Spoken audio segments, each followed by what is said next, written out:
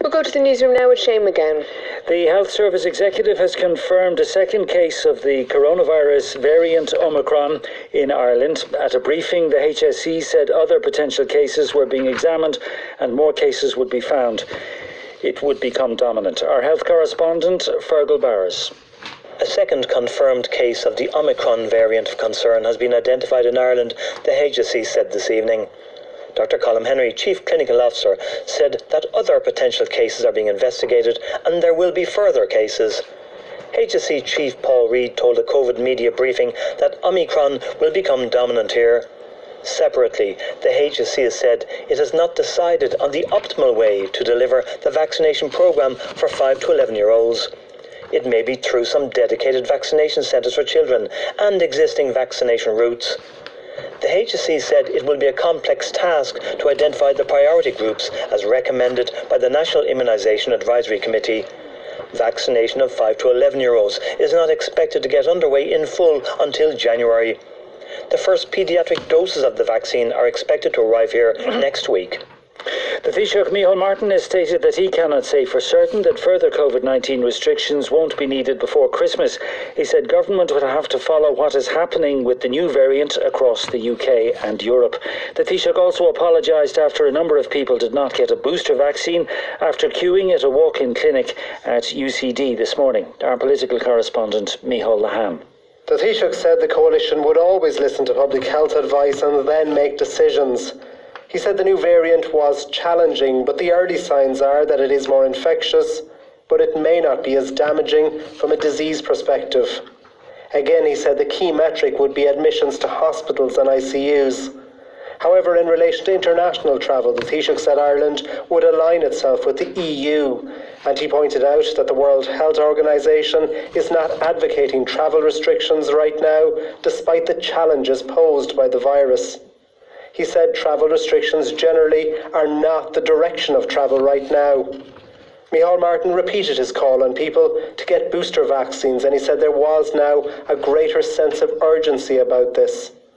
As regards the large numbers turned away from a vaccination clinic in UCD in Dublin this morning, the Taoiseach said, of course, the government apologises for that. The government has announced a package of financial supports for businesses affected by the latest COVID-19 restrictions, including a reversal of a planned cut to the employment wage subsidy scheme for the next 2 months. The announcement has been welcomed by the hospitality sector. The Restaurants Association of Ireland said it was the correct decision, given the severe losses its members were incurring while abiding by public health advice. Our political correspondent, Paul Cunningham. In the run-up to today's announcement, the government said any financial supports required to offset the impact of new COVID-19 restrictions would have to be targeted to the companies which have been hit the hardest. In the event, the government has found devising such a strategy would be very complicated, very costly and very slow. It's now been decided to extend the EWSS until the end of January at November rates, extending the CRSS to the same date to help nightclubs and discos, and the commercial rates waiver has been extended until the end of March 2022. Finance Minister Paschal Donohoe said speed was a vital factor in their bid to help the hospitality sector. Public Expenditure Minister Michael McGrath said keeping employees on the books was an important dimension to the strategy. The announcement has been welcomed by the hospitality sector, with the Vintners Federation of Ireland saying the reversal of the EWSS cut will mean keeping staff in their jobs through the festive period, which is hugely important.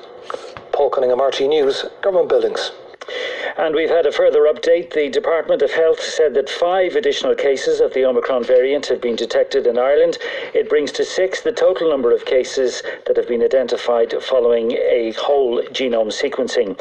The department also said that 4,022 new cases of COVID-19 were reported in Ireland today. This morning, 530 patients with the disease were in hospital, including 115 in intensive care. The annual rate of inflation rose to 5.3% in November, its highest level since June 2001. The latest figures from the Central Statistics Office show the biggest increases were in the cost of transport, electricity and gas bills. Our economics correspondent, Robert Short. This period of intense inflation is not over yet. even if the pace of increase has slowed somewhat. The annual rate of inflation rose from 5.1% in October to 5.3% in November, its highest rate in 20 years. Energy prices remain the chief culprit. Electricity, gas and other fuels are up 29% on an annual basis. Higher rents, running at just over 8% a year, have had an impact too. Petrol and diesel are up 27.5%, while transport costs, boosted by a big jump in airfares, are up 28%. And while the cost of eating out is up 2% and hotels are up 22%, food price inflation remains relatively subdued at just under 1%. Legislation capping rent increases at 2% per year in rent pressure zones has passed both houses of the Oireachtas. In a statement, the Minister for Housing, Dara O'Brien, welcomed the passing of the Residential Tenancies Bill 2021.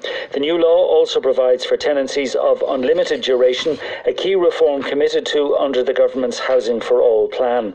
The bill now goes to President Michael D. Higgins for signing. The new cap will operate only when general inflation is higher than 2%. RTE Radio 1 weather with Grant. Heat your home efficiently with the Grant UFlex underfloor heating system. Think heating? Think Grant. Visit grant.eu.